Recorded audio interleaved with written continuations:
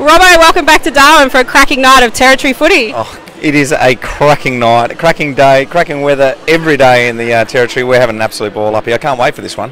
And you love coming up. You've been up quite a few years now. Tell us about what your role is with the Melbourne Footy Club. So I'm in the commercial department, and I do a lot of things. As a past player, I guess I get a lot of interest from sponsors and members, and make sure that they're getting what they want. And then I get to tag along on junkets like this, where you come with. I'll do the on-ground announcing here. We've got a lot of Melbourne people in this room over here that come up and enjoying the delights of the territory, and they're our chairman's club here, so I'll host that. And you know, it is so it's not hard work. It's a junket, big time. I was about to say, it's not really a junket. We saw you working hard yesterday doing some footy clinics at Baggett and out here at TIO Stadium. Do you love the crowds in Darwin and the fans? Yes, we do, and they love their football so much here, and I'm welcomed here too as an ex-AFL person. It's not like it anywhere else in Australia. The locals, especially the Indigenous community who love, you know, goals and marks, they remember me, and I feel like a part of the family. This young fella called me, in his family they call him Uncle Robbo, and that's a real term of affection.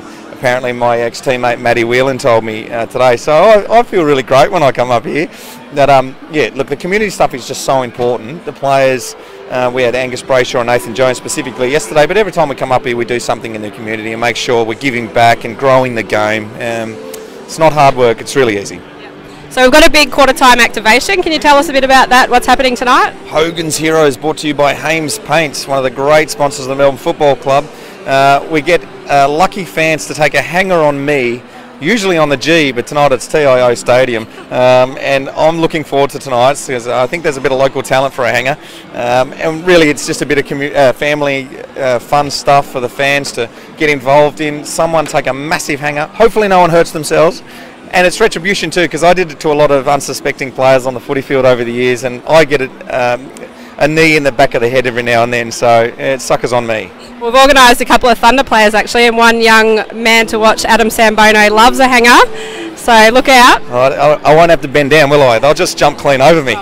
He's from a little community called Daly River, and I'm sure he's got a lot of friends and family here ready to watch, so I might even sign up for it, Robbo. Have a go. Might break down.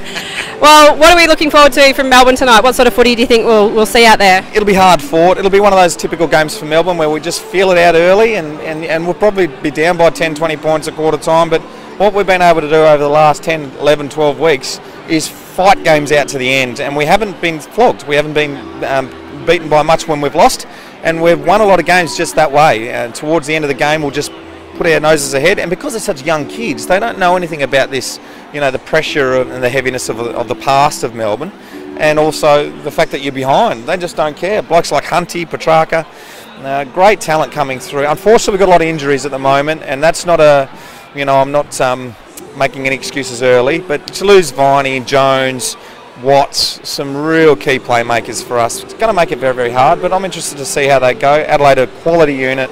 Sloaney will be dominant as always. We've got Bernie Vince on him. It's going to be a great clash, no doubt about it.